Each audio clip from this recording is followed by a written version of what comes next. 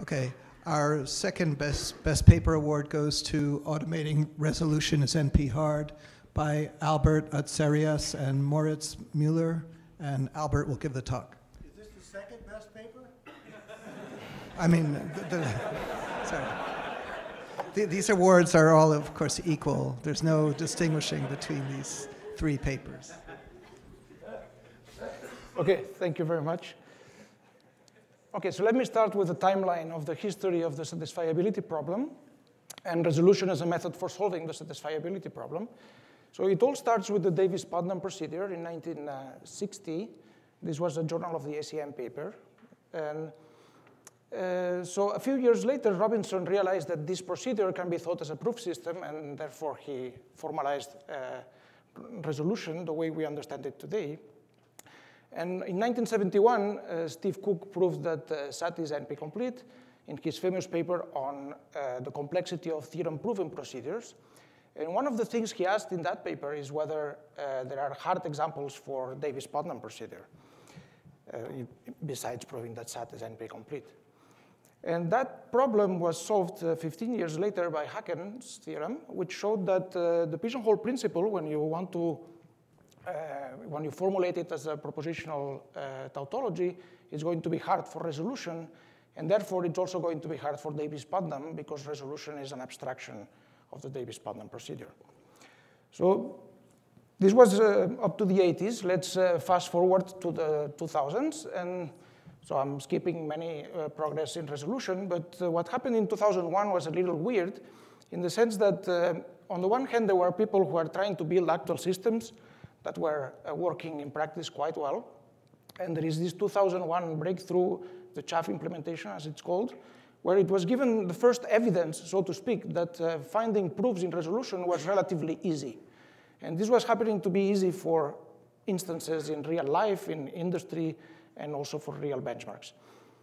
But at the same time, theoreticians at the bottom of the slide proved that, in fact, they gave the first evidence that the proof search problem for resolution has to be hard in a proof theoretic sense, in a complexity theoretic sense.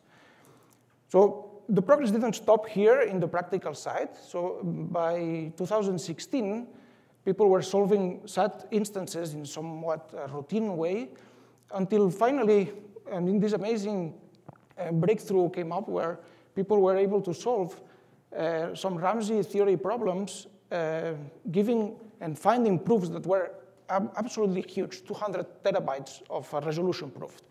So you can have to imagine that this is a completely huge proof. So the situation seems to be then that the proofs are relatively easy to find in practice, but we also have some evidence that they are hard. So let's see what else can we say. So let me now define precisely what resolution is and what the main result is. So we have, just to set the notation, we have variables x1 to xn, the negations, not x1 to not xn, and we make clauses with these literals, and CNF formulas are just conjunctions of these clauses. And here's an example. Now, resolution is a way to derive new clauses from old clauses. If you know that the clause C or X is true, and you also know that D or not X is true, then by force, C or D has to be true because X cannot be true and false at the same time. So this extremely simple rule is all you need if you want to derive any clause that follows logically from the given clauses that you have. So in the sense, resolution rule is a complete way to producing all the consequences. So this is this simple. And with this, we can produce proofs in the way you can imagine. You have a CNF that you want to refute. You have the clauses C1 to Cm. And then you produce new clauses by resolution. So the first one, D1, is going to be, by force, is going to be one of the initial clauses. And then each new clause is going to follow from two previous clauses, the left premise and the right premise. And this structure is sometimes called the proof graph of the proof. And we call it a refutation if the last clause is the empty clause, which is, of course, unsatisfiable, and therefore we proved that the original formula could not be satisfiable. Now, there are many measures of resolution proofs, and the one that we're going to focus on is the length of the proof, which is just the number of clauses that is produced. And then the resolution complexity of the formula is going to be the length of the shortest refutation, one of the shortest refutations. It's not necessarily unique, of course. And it's not hard to see that the shortest proof is always going to be at most exponential in the number of variables. All right, so this is the definition of the proof system. And now the proof search problem for resolution is this simple problem where you're given a CNF formula that it's promised to be unsatisfiable, and your task is to find a resolution refutation.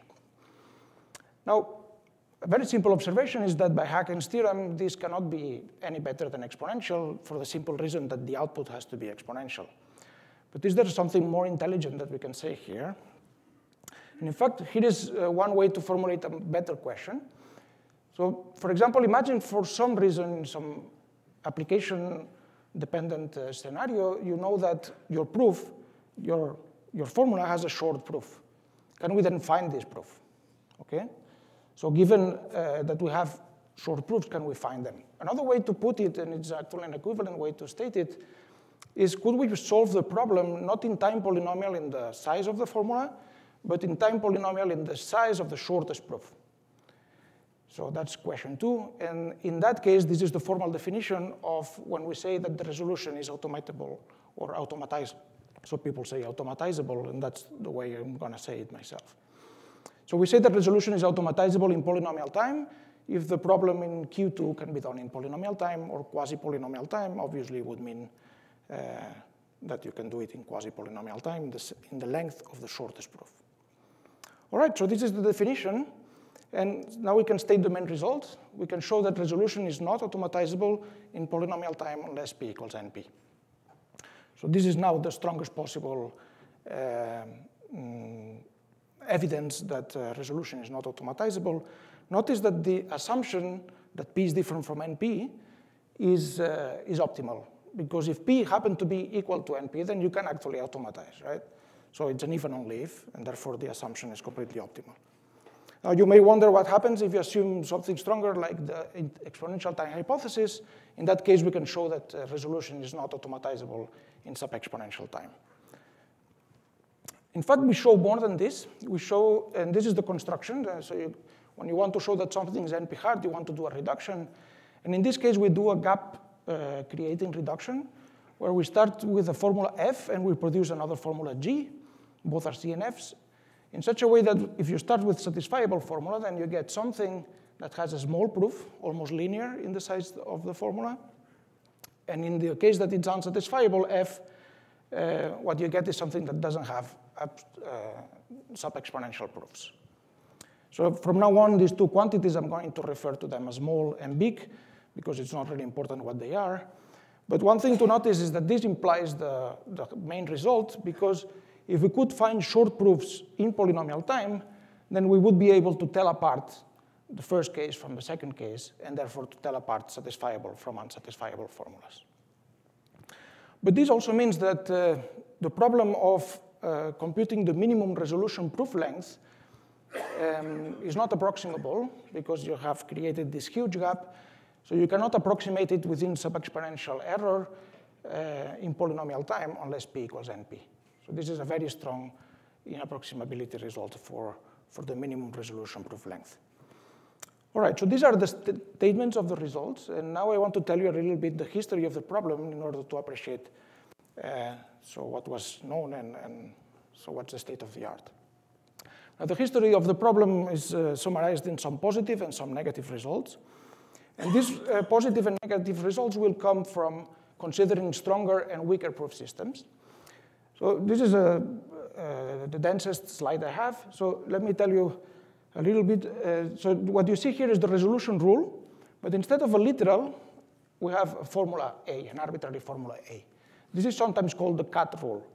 So in general, you could imagine this resolution rule or the cut rule applied not to literals, but to arbitrary formulas. And when you do this, you get a proof system that is stronger. And this gives you a hierarchy of proof systems very much in the way of we do in circuit complexity, where if you allow, for example, arbitrary circuits as formulas, then you get what's known as extended Frege. If you allow formulas, then you get Frege. TC0 Frege would be bounded depth formulas with threshold gates, and so on. Now, resolution stands somewhere there where you have the only allowed formulas are clauses. Now you may wonder, can you get something weaker than resolution? What is weaker than clauses? Well, what you do in that case is you restrict the shape of the proof graph. Remember, the proof graph is this structure that the proof has. And when you say that the proof is if the proof is a tree, then we call it a tree-like resolution. All right, so this is a well-studied hierarchy of proof systems. And let's start now with the positive results that were known. So if you focus on tree-like resolution, it so happened that there was a quasi-polynomial time automatization algorithm. And so this is quite surprising. But the intuition goes back to the fact that when you think of tree-like proofs, then there is an equivalent way of seeing such proofs as decision trees. And once you have decision trees, then you can apply methods of divide and conquer that you may have seen in other places. But what is important for us is that this upper bound, this quasi-polynomial upper bound for the problem says that when you want to show that the resolution proof of G is small, we cannot guarantee at the same time that it's tree-like, because otherwise we would be applying this algorithm to refute the ETH. All right, so this is one positive result. Another positive result is you may wonder what happens about this divide and conquer. Can you extend it to general resolution? And it was proved that, in fact, you can extend it to some extent and to get a sub-exponential algorithm for general resolution. So now notice that if S is polynomial, so that means that you have polynomial-sized proofs, then this time is sub-exponential. So this is a non-trivial upper bound. And in some sense, it puts limits on the efficiency of our reduction, and therefore it's very important information because, it says you cannot go beyond that if you assume the ETH. So far, these are positive results, putting limits on what we can prove for our hardness. So let's now talk about negative results. So what was known, what was hard? And as we said, so strong proof systems here, usually the proof search problem for stronger proof systems tends to be harder. And in fact, this was the reason this was first proved. Krajicek and Pudlak showed that extended Frege, which is the strongest of the proof systems in the hierarchy I showed you, is not automatizable in polynomial time unless the RSA cryptosystem is broken by polynomial size circuits. So this was the first non-automatizability result. And notice that the assumption is a cryptographic assumption, and this is very far from optimal in the sense that if you assume that RSA is broken, then that doesn't mean anything about the automatizability of the proof system, right? So you cannot say that this is an if and only if. Now, this result was also extended to Frege and TC0 Frege, and even to AC0 Frege, which is closer to clauses, to resolution, but it's still quite far from resolution, and the assumptions were still crypto. So we're far from resolution, but there was this result that I mentioned already, Aleknovich-Rezvorov, where there was the first evidence that proof search for resolution has to be hard. And the evidence was relatively weak, but still some evidence. It said that resolution is not automatizable in polynomial time unless a hypothesis in parameterized complexity fails. Now, one thing to notice is that this result says nothing about quasi-polynomial time automatizability, for example. So it doesn't say that even if you assume the exponential time hypothesis, it was recently noticed that the best that this proof can give is something like n to the log n. So it doesn't say anything about sub-exponential time and not even quasi-polynomial time. But the most worrying thing about this method is that it applies even to tree-like resolution. And we already know that tree-like resolution is automatizable in quasi-polynomial time. So there is a good reason why the best you can get is n to the log n, because n to the log n can be done, right, for tree-like resolution. All right, so far about positive and negative results of previous works. So let's now talk a little bit about the new construction that we do. So remember, what we want to do is to take an arbitrary formula and map it into another one in such a way that satisfiable ones formulas give you small proofs, and unsatisfiable formulas gives you not small proofs. All right, so the construction of this uses this concept quite central in metamathematics, the so-called reflection principle for a proof system. And in the context of resolution and other propositional proof systems, this was studied by Cook in one of his other papers in 1970s. So what does it say? So basically, the reflection principle is the consistency or the soundness of the proof system. So look at this CNF formula. You have X, which is encoding a CNF formula. You have Y, which is encoding a truth assignment for this formula. And Z, which is encoding a refutation of the formula X. And what this formula says is that X is both satisfiable and refutable, which is, of course, not possible. And therefore, the unsatisfiability of this CNF is expressing the soundness of the proof system. Now, the formula G that we want is going to be half of this thing, but this will come out later. So let me tell you a little bit so you get an idea of how this formula looks like. Let's not read all these lines. Let's just look at the last line. So the variable ZIQB, for example, would be saying that the ith clause in the refutation contains the variable Q with sign B. And the sign is just true or false for positive or negative. Okay? And now the ref formula would say, for example, that the last clause is empty. So what does it mean that the last clause is empty, the DS is empty? Well, it means that all these Z variables are all false. And that you can express it as clauses, of course. OK, so this is the usual thing that you do when you want to encode a non-deterministic computation into a CNF formula. And now it turned out that people like Cook were asking how hard it is to prove the reflection principle of such formulas, of proof systems. And in the case of resolution, a long time ago, we realized that this can be done in polynomial size, not in resolution itself, but in a proof system that is slightly above it. So resolution, remember, it's working with clauses. And what we did is we could do it with a proof system that works with 2 DNFs. So it's just a little above. 1 DNFs are clauses, so 2 DNFs are enough to get refutations of this. So let me tell you a few words of how this works, because this is quite crucial. So we want to get a refutation of SAT and ref. So we start with the clauses of SAT, we start with the clauses of ref, and now we produce 2 DNFs that essentially what they say is that all the lines in the proof evaluate to true under the truth assignment Y. So look at the ith line here. This is a 2 DNF, or the first one. It's a 2 DNF that what it's saying is that either there is a variable that appears positively in the first clause, and it is evaluated to true, or there is a variable that appears negatively in the first clause, and it is evaluated to false. So what it is saying is that Y satisfies the first clause in the refutation. And now, once you have this for one line, you can derive it for the next one, and the next one, and the next one by induction, until you derive it for the last one. But think of what the last one says. The last one says, we already said that it's saying that the empty clause, that DS is the empty clause. So what you get at the end is equivalent to the empty clause. So you get a refutation. Now this refutation has very nice structure. Look at the 2 DNFs. They mix Y's and Z, but they don't contain X's. So one corollary we get is the half that we are after.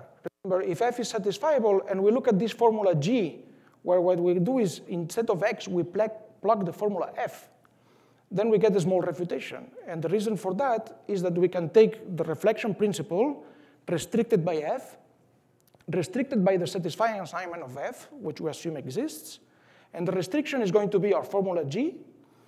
And moreover, all the 2 DNFs become clauses now. The reason is that the Y's are no longer variables. They are truth assignment, truth values. And therefore, this 2 DNF becomes a 1 DNF. That's a clause. Good, so we have 1/2. And this was actually done in 2002. So now the question is, how do we get the other half? And here I'm going to lie a little bit because we don't do it exactly for this formula, but the intuition is correct in the next slide. So this is the one-slide proof of the lower bound. So what we want to show is that our formula, so remember, so that's the lower bound, right? Assuming F is unsatisfiable, we want to see that there is no small refutation of the statement that says that F has a refutation. Okay? So how do we do that? Well, on the left, we have the truth assignment, the symbolic truth assignment for a refutation of f.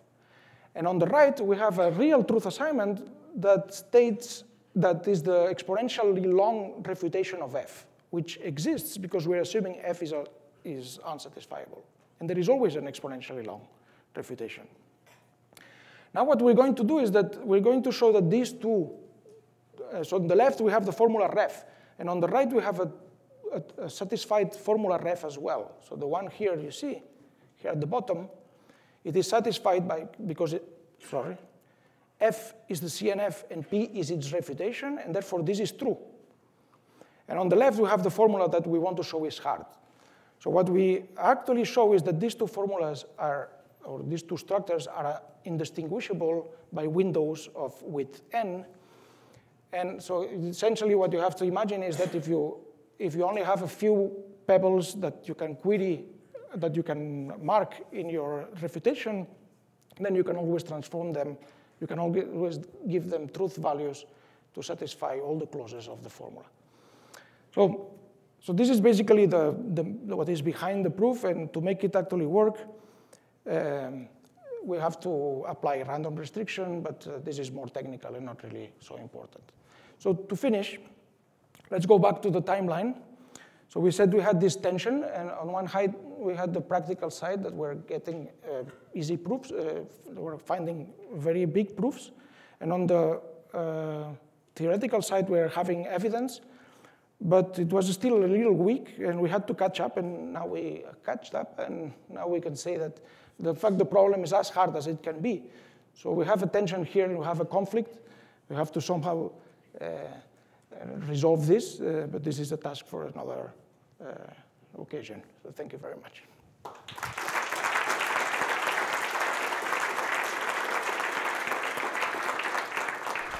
Okay. Any questions while the next speaker sets up?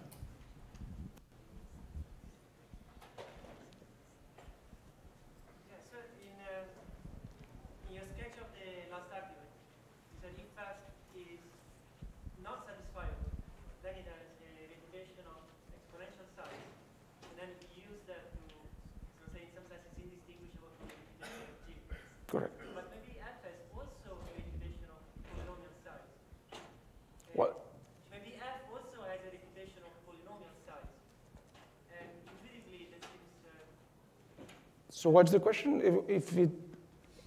So where do I use the fact that it's polynomial? Or? Well, then somehow, why isn't a shorter refutation of f also indistinguishable from the refutation for G? Shorter than that? Well, you need some lower boundary here, because you want to be able to have width n. So you need at least width n square in the left one. So you cannot get it. You cannot distinguish it from a smaller one. I mean, a smaller one would be distinguishable. Maybe I'm not answering the right way. Okay. Yeah. Well, maybe disconnect your. Okay, well, you could set up. Disconnect your laptop. While we can see if there are any other. If there's a quick question. But okay. What is the Boolean Pythagorean triple problem? Oh, okay. So that's the Ramsey problem, the following Ramsey problem.